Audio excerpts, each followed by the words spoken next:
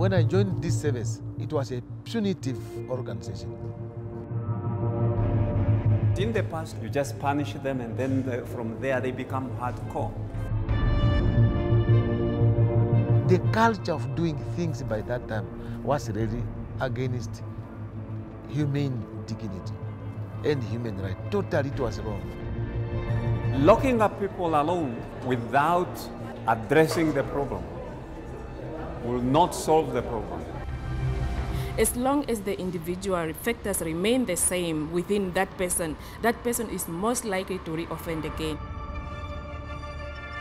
I wasn't working, I wasn't having money, and life was a bit hard. So it pushed me in something. That's why I did that crime.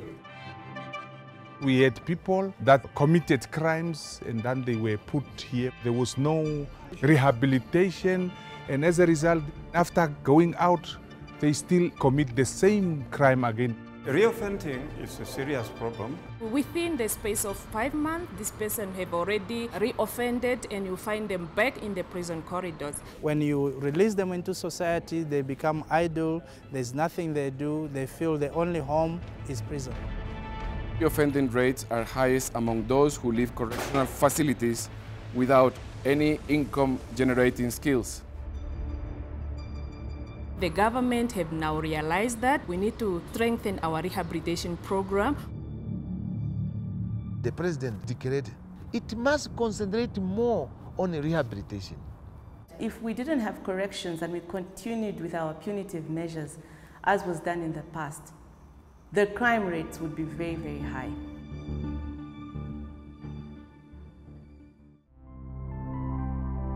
People can make mistakes and they can change once they get help. They have the means to transform. They have the will. It's just that they need that guidance on their transformation. When you equip them with soft skills, you allow them to go out there with confidence and be able to really fend for themselves.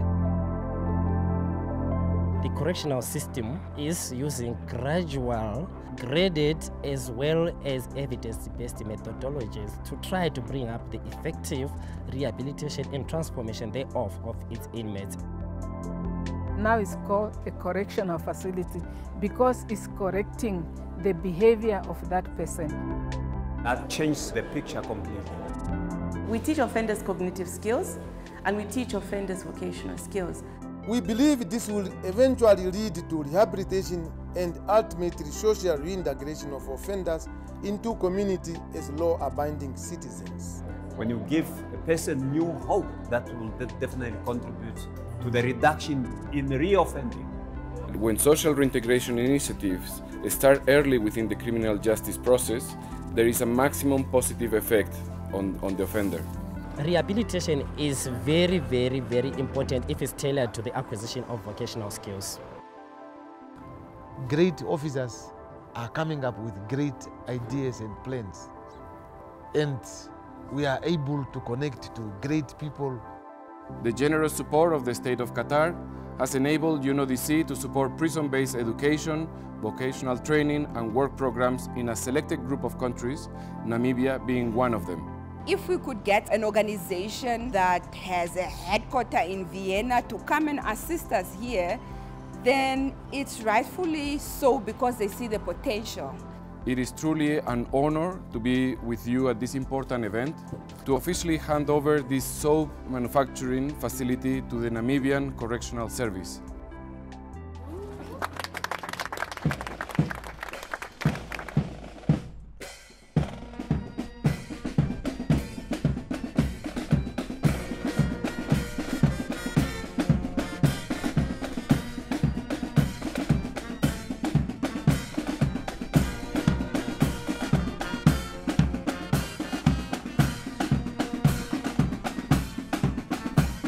This machine is the one that we use for mixing the liquid detergents. The all-purpose cleaner plus the dishwashing liquid are produced here.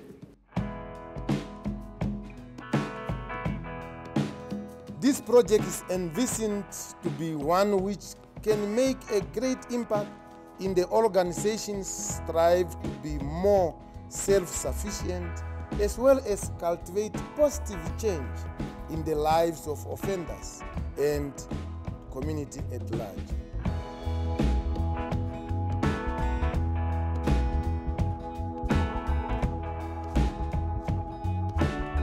So project will help make a difference in our life. Will have a positive impact on our lives. We now have an opportunity to be productive while incarcerated.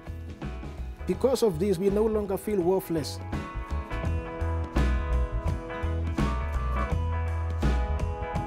UNODC has also supported the basket making and sewing project.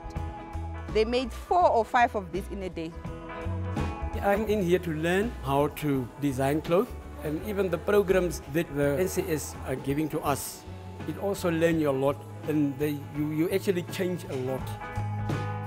Last year, a new partnership was forged with our sister agency, the United Nations Office on Drugs and Crime, to set up a hydroponic garden for the Doha Correctional Service Center.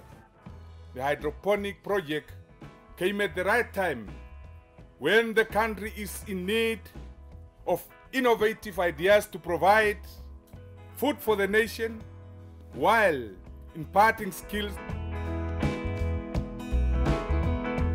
The idea of this project is to produce large quantity of vegetable at all times for the benefit of both the inmates and to supply to the surrounding community.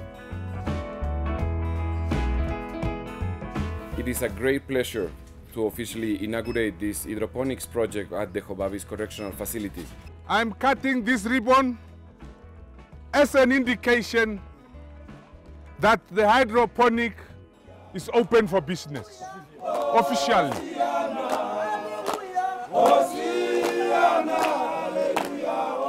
As a region, we are concerned because we have been struck by the drought since 2012.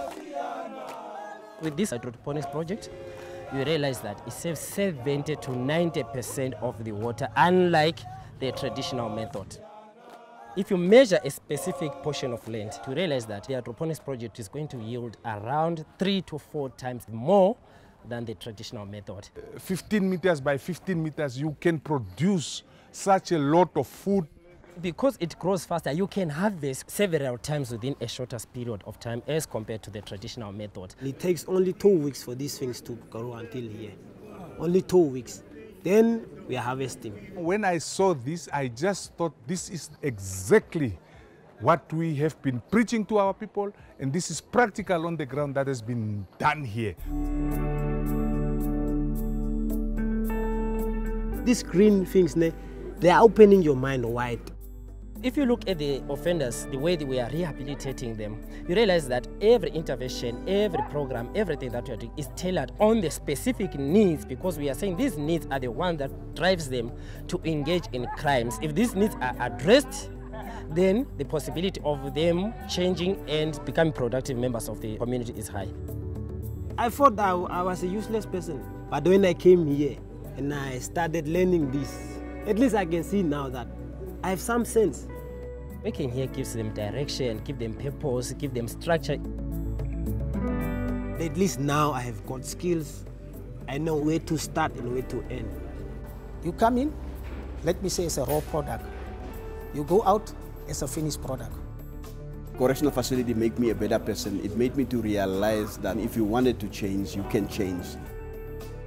If all our offenders go through this type of programs, that means they are able to learn a skill and they're able to use that to really make a life after a release. It's a second chance. God has given me a second chance by learning with this. Those offenders, they make me feel proud. I'm seeing the light, that side of the tunnel.